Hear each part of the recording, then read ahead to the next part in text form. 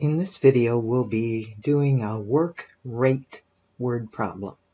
The equation that'll be used is rate times time equal amount of work done.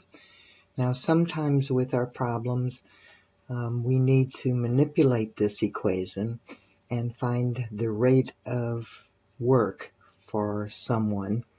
So if we wanted to take this equation, rate times time equal amount of work done, and find the rate, then we could divide both sides by t.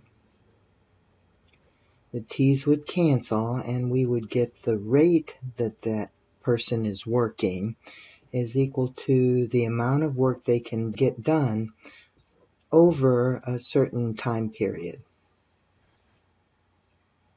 The problem is, if Joe can paint a house in 6 hours and Sam can paint the same house in 8 hours, how long does it take them to do it working together? So basically what we want to do is combine these two workers and write an equation for the amount of work they can get done. So what we want is the rate for Joe times the time for Joe added to the rate for Sam times the time for Sam. And that'll give us the total work done.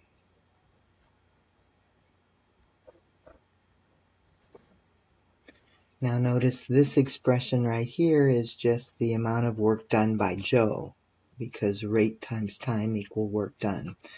So Joe can do this amount of work and Sam can do this amount of work. So if you add those together, you'll get your total work. Now we're going to use this equation here that I derived from this first one to find Joe's rate and to find Sam's rate. We'll take this first sentence. It says Joe can paint a house in 6 hours. So a house, basically just one house. So we have one house is the amount of work done, and 6 hours is the time. So Joe's rate is 1/6. Or if you wanted to talk about in terms of rate, you could say 1/6 of the house per hour. So one house in 6 hours. And then we'll be multiplying that by Joe's time. I'm going to wait for a minute and put that in after we finish the rates. Sam's rate, we'll take the second part of this first sentence here. Sam can paint the same house, so one house, in 8 hours. So Sam's rate is one house in 8 hours, or 1/8 of a house per hour. And then we'll multiply that by Sam's time, and the total work that they have to get done together, how long does it take them to do it? So painting one house. So our total work is going to be one house.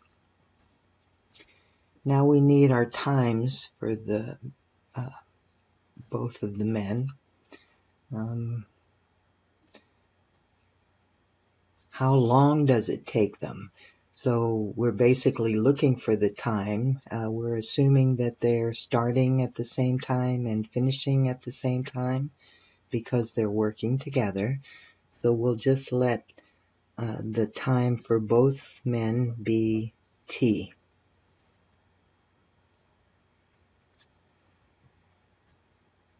All right, so what we have then is 1/6 t plus 1/8 t is equal to 1.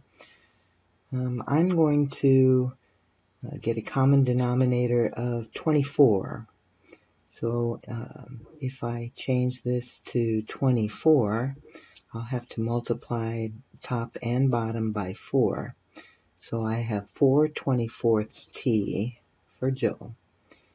plus, and then I want a 24 in this denominator, so I'll multiply top and bottom by 3, and this is 3 24ths t is equal to 1. Now if we add these like terms, we have 4 24ths t plus 3 24ths t, that'll be 7 24ths t equals 1. Now we'd like t by itself, so we'll multiply both signs by the reciprocal of this fraction. The reciprocal will be 24 over 7, and we need both signs.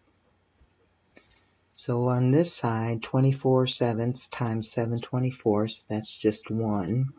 So I have t equals, and then 1 times 24 sevenths is 24 sevenths, which is also 3 3/7 hours.